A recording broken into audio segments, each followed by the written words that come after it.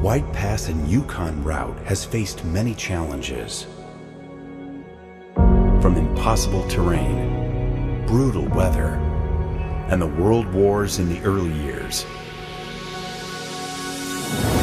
to the closure of 1982, the pandemic, and all of the personal and collective struggles that have come with them.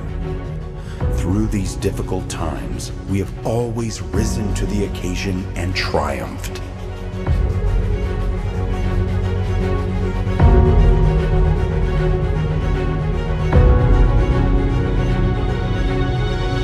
Our frontier spirit endures. As we face new challenges, we believe that our greatest years are still ahead of us.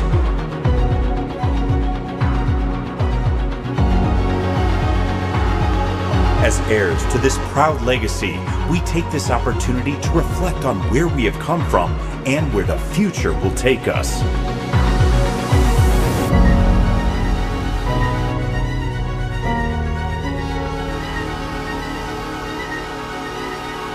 With a rich history, dedicated railroaders, and plans to continue this company into a new era, we remain steadfast in sharing our unique landscape, engineering marvels, and the Klondike Gold Rush experience with each and every guest that travels the rail with us.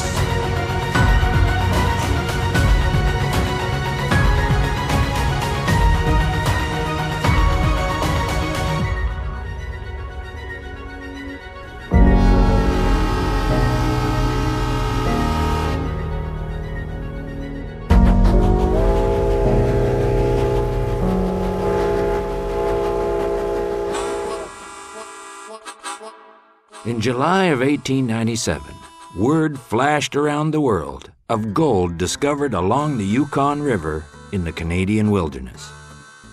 As North America remained in economic depression, it was a rousing event when the steamer Portland docked in Seattle. The ship's cargo, fresh from the gold fields, carried 68 miners and almost 2 tons of gold. As the news spread, people gathered their savings, left their jobs and families, and headed for the promised land. The human wave raced north like cattle on a stampede. The Klondike Gold Rush, the world's last great adventure, was underway. The quickest route from the west coast was up the inside passage to the head of the Lynn Canal in Skagway. Once in Skagway, the challenge was to hike 45 miles over the mountains to Lake Bennett, and from there float another 550 miles down the Yukon River to the goldfields. There were 2 trails over the looming mountains, the Chilkoot Trail starting north of Skagway, and the White Pass, its trailhead conveniently positioned right at Skagway itself. Even before word of the rich gold strike became public, canny British investor William Close was exploring the idea of building a railroad from Tidewater to the head of the Yukon River. Skagway, with its natural harbor and passageway over the mountains, beckoned. Close sent 3 professional railroad men to Skagway in April of 1898. The men spent many long days scouting the daunting landscape and came to the conclusion, "Can't be done." Impossible. The 3 made their way back down the mountains to Skagway, where they readied to relay the bad news to Close. Checking into the St. James Hotel, they noticed a rugged-looking but charismatic man. He'd just returned from making his own survey for a railroad over the forbidding mountains. Who was this man? That damn fool. That's Big Mike Heaney. He thinks he can build a railroad here.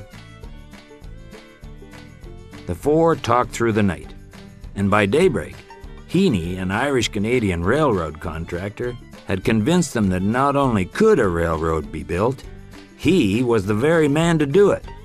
"Give me enough dynamite and snooze, and I'll build you a railroad to hell."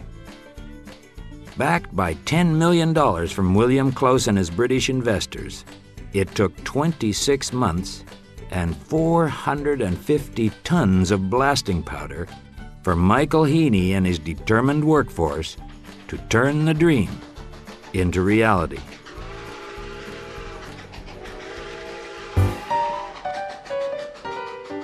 Today, scores of visitors from all over the world sail into Skagway to experience the excitement of the gold rush days and ride this historic railway. Much of Skagway's charm is preserved in its carefully restored buildings, many dating back to the last years of the 1800s. The combined efforts of the National Park Service and proud residents of Skagway strive to keep the history of the gold rush alive. The White Pass and Yukon route of today is the same company that first carried gold seekers over the pass. Coming from such colorful beginnings, the pride of this company is obvious. From the very front to the back of the train, WP and YR employees are dedicated in sharing this unique and genuine historic experience in comfort and safety. Good morning, folks going on the train ride. So head on up this way.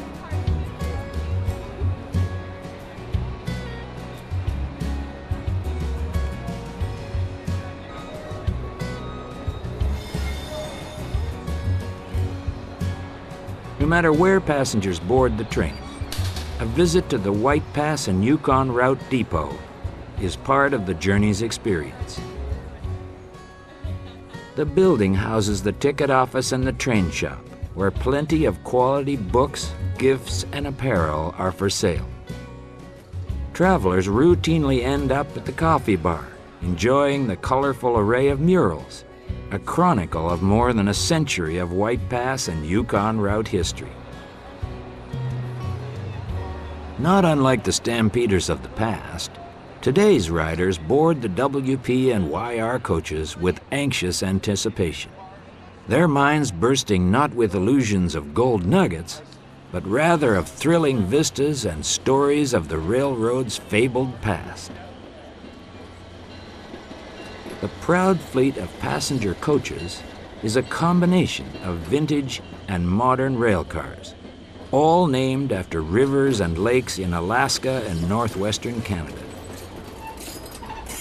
The oldest car, Lake Emerald, number 244, was built in 1883 and is still in service today. The backbone of the White Pass fleet is its diesel-electric engines, built by General Electric and the American Locomotive Company, beginning in 1954 through the 1970s. White Pass has undertaken an ambitious program of modernizing these mechanical workhorses, one engine at a time. This upgrade provides cleaner, more efficient engines to power WP and YR into the future.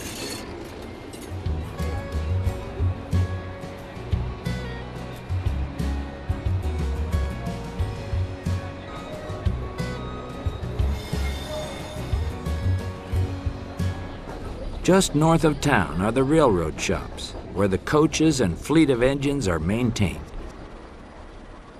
Here works a skilled and unique crew, with railroading running deep in their blood. So deep, there are even a few fourth-generation White Pass employees in their ranks.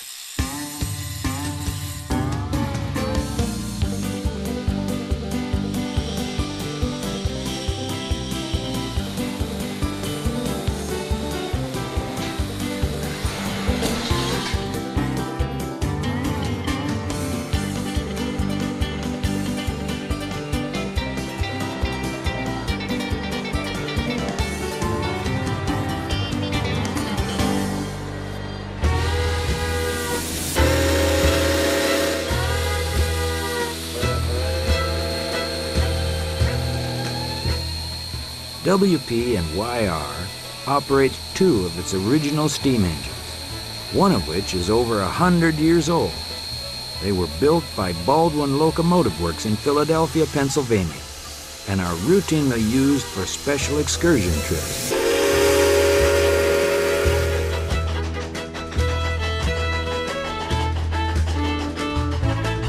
being pulled over the White Pass to the rhythm of powerful steam pistons is a thrill of a lifetime for serious rail fans.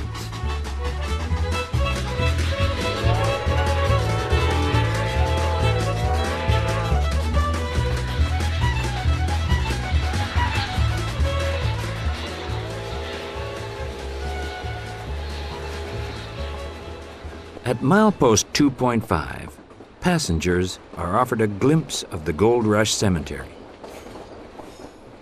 Riders wishing to explore the profound mysteries of this rough-and-tumble graveyard are bestowed a glimpse of what it was like on the streets of Skagway back in 1897 and 98.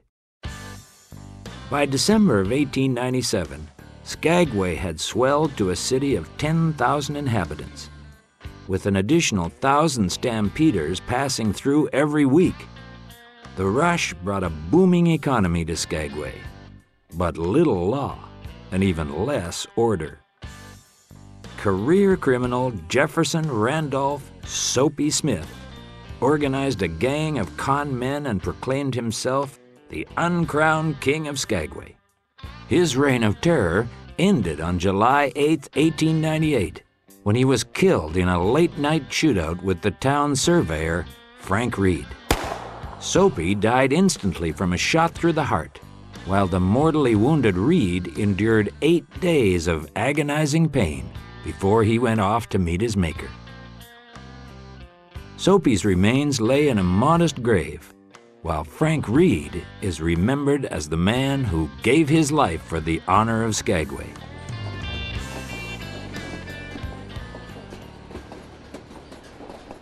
Picking up speed, the train runs along the Skagway River, venturing deeper into the Tongass National Forest.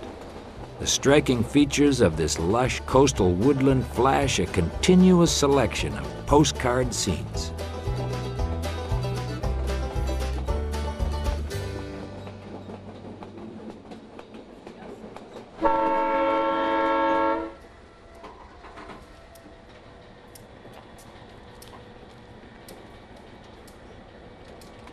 Denver Station is a popular whistle stop for groups hiking to the face of Denver Glacier. The red caboose, donated by White Pass to the National Forest Service, shelters adventurers who decide to overnight in the valley.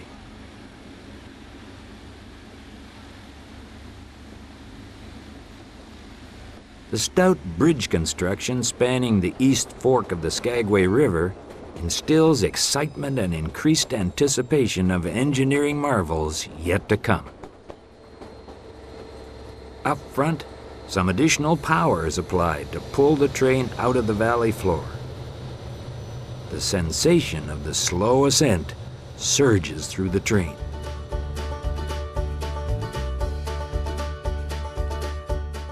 Once in Skagway, the mayhem of the stampede left scores of stampeders without the $500 necessary to put together a grub stake, the year's supply of food and equipment required by law to enter Canada and continue on to the goldfields.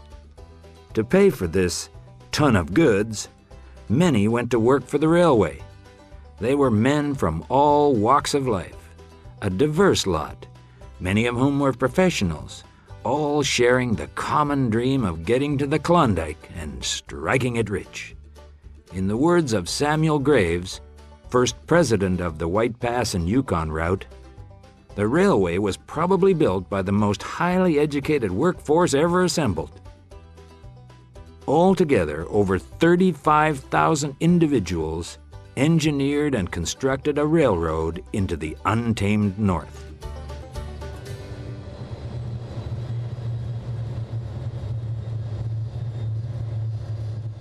Heaney's crew confronted their first serious obstacle at mile 6.9, a 120-foot-high, solid wall of granite. Over 250 tons of black powder, enough to fill 44 passenger coaches, was detonated to dislodge enough rock to lay the rail bed.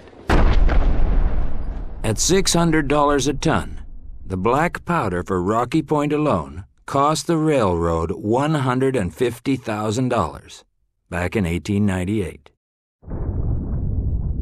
Flying blast rock caused so many injuries, a doctor was required at an on-site hospital. As a number of laborers had been doctors themselves before their Klondike adventure, they were often pulled off the work line to assist the chief medical officer during an operation. When the procedure was finished, the assistant was sent back to work.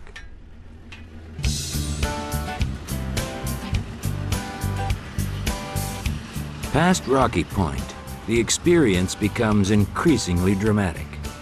Without exaggeration, the train travels along a narrow but solid ledge, blasted out of the rock.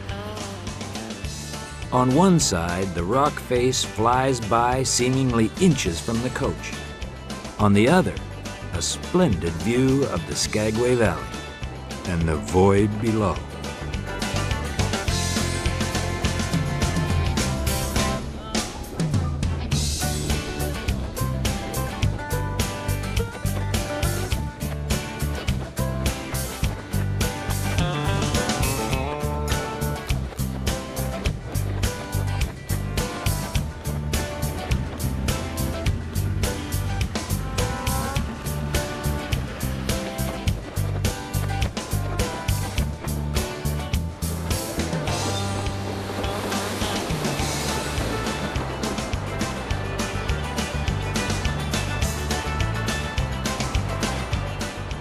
As soon as the railroad was built, it became a sensation.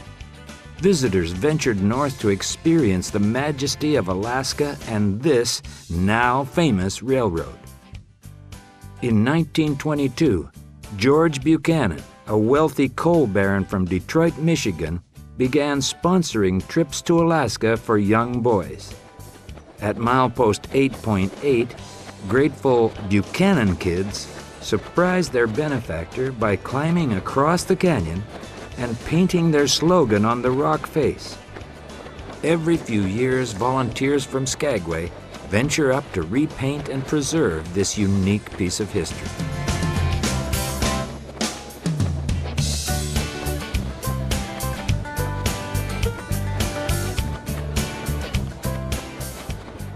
On August 3rd, 1898, tragedy struck.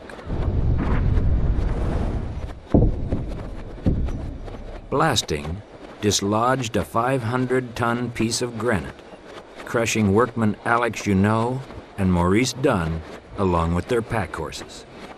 The massive, unmovable boulder became their tomb. A simple black cross was erected to mark the site. Michael J. Heaney remarked, "No railroad worker could ask for a more fitting monument than that."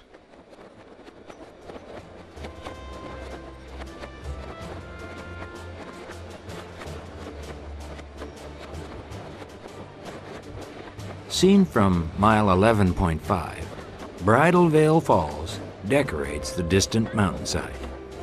Born of a glacier, it cascades 5,000 feet over exposed rock before joining the Skagway River below. Turning east along the upper Skagway River, the openings in the forest provide a clear view of the rail line on Tunnel Mountain. The excitement level is cranked up a notch when passengers realize their train will soon be traversing the steep mountainside. Glacier Station was home to a maintenance crew responsible for this section of the railbed and a stop for steam engines to take on water. Today, hikers disembark and experience the splendor of this pristine valley on their trek to Lawton Glacier.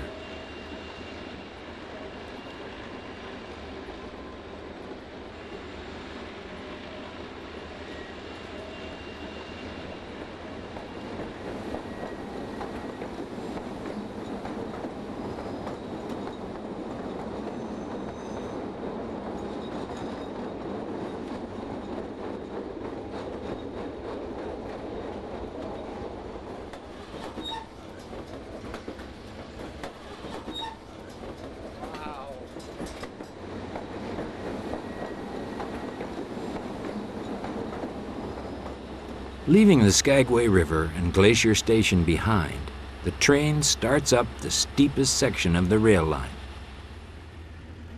Referred to as the High Line, the 3.9% grade gains 206 feet in elevation for every mile of trek.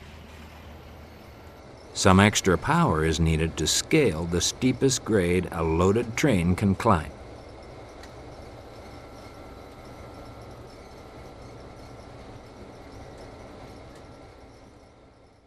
The engineers designing the railroad chose a narrow gauge rail. Standard gauge measures 4 feet 8 1/2 inches from rail to rail, compared to the narrow gauge width of 3 feet. Not only was the narrow profile less expensive to build, the sharper turning radius was necessary in this mountainous terrain.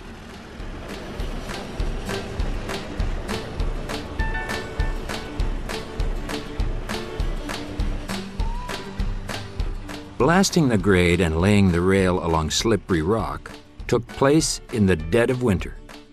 Severe weather often limited the men to 1-hour shifts as they dangled from ropes on the icy wall of granite. Men worked in teams to blast the cliff face away from the mountain. One man held a drill steel between his legs, turning it a quarter turn with each blow from his partner's sledgehammers. When several holes were drilled, they were filled with black powder, and another portion of the rock was blown loose and hauled away. The reward? Daily wages of $3, or 30 cents an hour. Once around slippery rock, the men faced another challenge, bridging the 900-foot chasm of Glacier Gorge. Massive timbers were muscled into place, forming a wooden trestle, while men, working just yards away, drilled and blasted a 250-foot tunnel through the mountain. Like riders of the past, the thrill of crossing Glacier Gorge and disappearing into the tunnel is one of the highlights of the trip.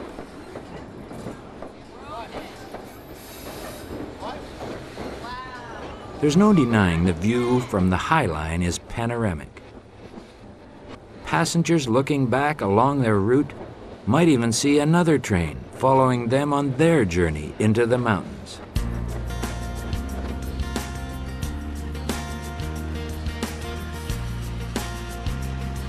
Inspiration Point aptly describes the vista from milepost 17. The port of Skagway from this perspective is testimony to both the rugged beauty of the landscape and the grueling efforts of the railroaders who forged this passageway out of the rock and made possible this thrilling present-day experience. A resident mountain goat herd is often seen on the secluded alpine slopes above the White Pass Trail. A curious stare is the only reaction these sure-footed beasts share with the familiar chain of onlookers.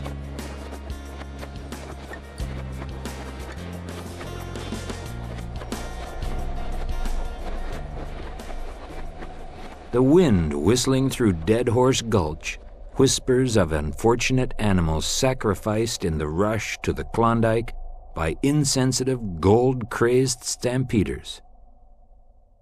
Horses, gleaned from the glue factories in Seattle, were purchased at the Skagway dock for exorbitant prices. With little or no experience, and even less patience, the stampeders were merciless in their treatment of the animals. Over 3,000 pack animals lost their lives on what became known as the Dead Horse Trail. The young author Jack London wrote of the horrors that occurred. The horses died like mosquitoes in the first frost, and from Skagway to Bennett, they lay rotting in heaps. Men shot them, worked them to death, and when they were gone, went back to the beach and bought more. Their hearts turned to stone, those that did not break, and they became beasts, the men on the Dead Horse Trail.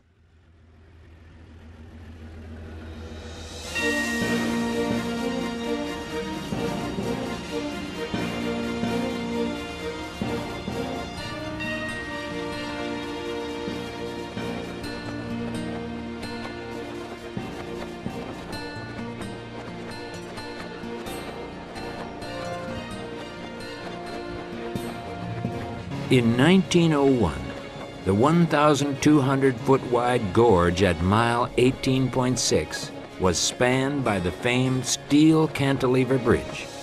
At the time, the 215-foot high structure was the tallest railroad bridge of its kind in the world. It was one of the many reasons the White Pass Railroad was designated an International Historic Civil Engineering Landmark, a title shared with the likes of the Statue of Liberty, the Eiffel Tower, and the Panama Canal. Retired in 1969, the bridge remains a symbol of the White Pass and Yukon route and the centerpiece of the company logo.